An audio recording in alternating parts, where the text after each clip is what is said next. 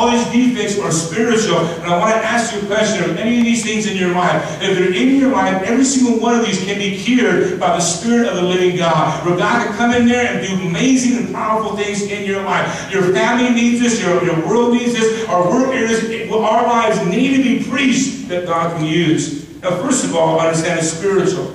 God said, I can't use a blind man at all. I can't use it to do what I really want to do in his life if he's blind. Think about what a blind man is. A blind man is literally automatically disqualified. Why? Because the preaching about vision are useless. I want you to understand, some of us are like that. We come in the house of God, we're blind. We don't understand what's going on at all. Today I want to tell you that God wants to give you some eyes. God wants to begin to see your family saved. God wants to see your marriage restored. And God is saying, listen, I can't use you if you can't see the will of God. I can't use you if you can't see what I want to do. I can't use you if you can't think and see that I can do great things in your marriage, your life, your home, your ministry, everything in your life. I cannot move in your life if you've got eyes that cannot see. Now everybody has eyes. But eyes that see are rare. I'm talking about the eyes of God. You can look and say, man, I can see my family being restored. I can see myself walking on the streets of gold. I can see great things for my life. It's called vision. God says, I can't use it, man. You ever see people that have no eyes at all? You ever see people that are negative all the time? They're sitting there like, man, God's not going to do this, and God's not going to do that. They lack vision. They lack dreams. They lack, wait a minute, I serve a great and a mighty God. I serve the great I am, not the great I was. I serve a God that is on my side. I serve a God that loves me, that cares for me. I got eyes that can see. And God says, I can't use a man that's blind. God wants you to know today that you got to have some vision today. You have to understand that when Luke 6:39 says, when the blind and the blind both fall into a ditch. It's natural, you guys, to be blind, okay, for a while when you first get saved. But you don't have to stay blind. God doesn't want you being blind. God wants you to see the things of God. A blind person cannot see where they're going. A blind man will fall. If a blind needs a blind, both of them fall in the ditch. I want to make you understand that in your work areas, there are people that are spiritually blind. There are people that are on their way to hell. And what God needs today is some priests that will stand up and say, listen, I know the way. I can see clearly now. I know who I am in God. I know who I serve in God. We serve a great God that can do miracles. That can heal you. It doesn't matter how big or how sad or how great your problem is. We serve a God that can heal you, restore you, help you do miracles if you only let Him in your life. Well, I didn't know this because I can see the things of God.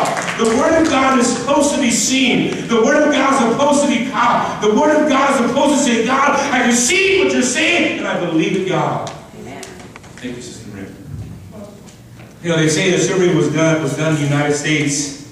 They asked, how many of you know the vision that God has for your life? This is the people of God. There was a vision done in the United States. They asked the people of God in a poll, how many of you know the vision that God has for your life? Across the board, in a large number of churches, about 10% lift up their hands. That means that everybody out of all the churches in the world, in the United States, they say, hey, how many of you know the Word of God for your life? And 10% of the people lift up their hands. Let me ask you now, how many of us know the Word of God in our life? Put your hand up. It's okay if you don't know, but how you know? Look around. Keep your hands up. Look around. It's crazy. It's like 10% too. Probably 5 to 6%.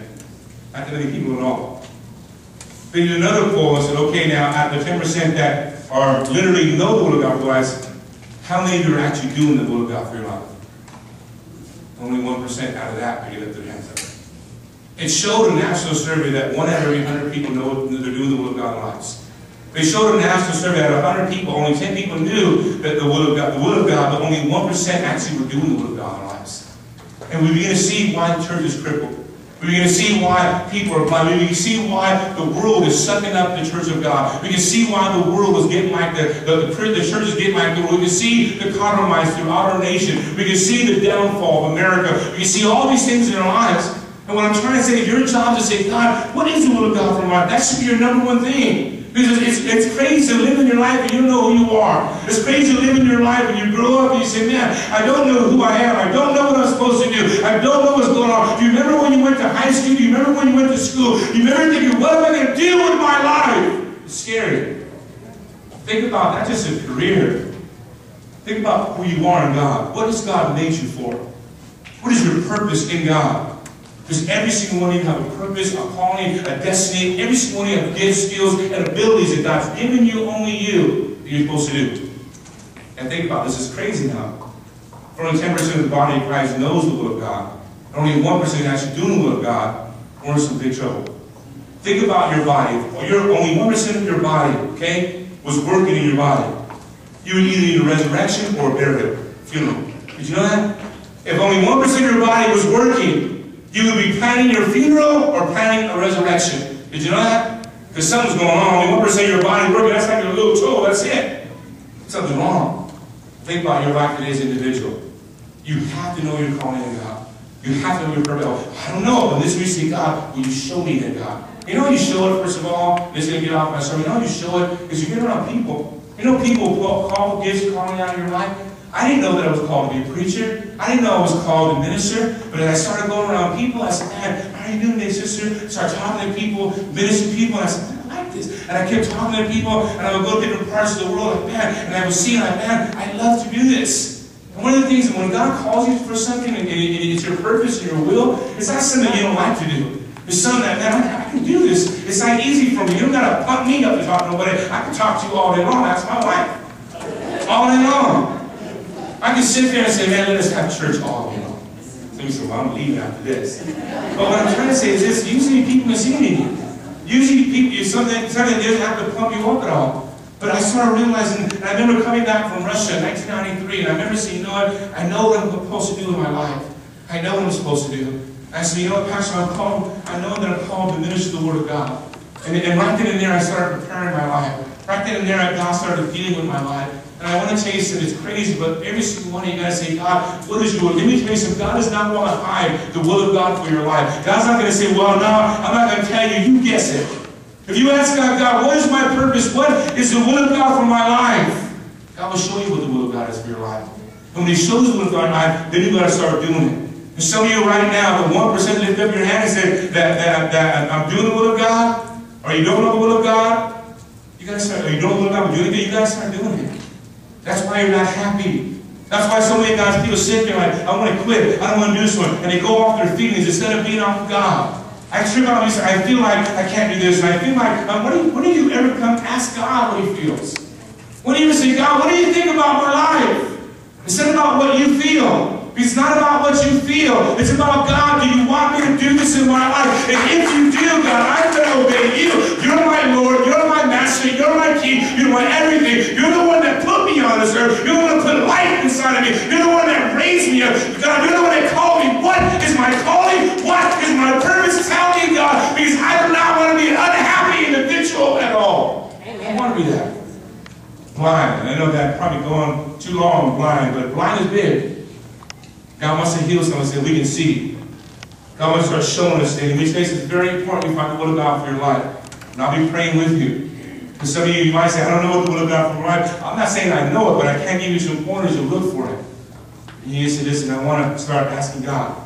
And God starts showing you. When He starts showing you, it's time to start doing it today. The Bible says in Proverbs 1 verse 18, it's on a PowerPoint, where there's no vision that people perish, but He that keeps the law happy and see. The second thing that God said, I can't use a lame person. A person that was lame was unacceptable in the priesthood because if he could not walk the route of God, he could not lead others in it as well. And there are a lot of people that are lame where they can't walk spiritually. They can't walk. And if you can't walk and you can't be an example, how will you lead other people? How will you show other people the route? And these last days, there needs to be a generation that says, God, I'm not a lame man at all. I can walk. I can move. And I want to show people the route of God. I want to show people to get on the highway of God. I don't want to take people on the back streets no more. All of our lives, we try to search for God. What do? We go on the back streets. I want to take the main highway straight up to God. I want to show the route to God. You know how you serve God? You know who it is to God? It's Jesus Christ. Straight road, right up to heaven. Amen. It's the way to God. There's billions of religions all over the world.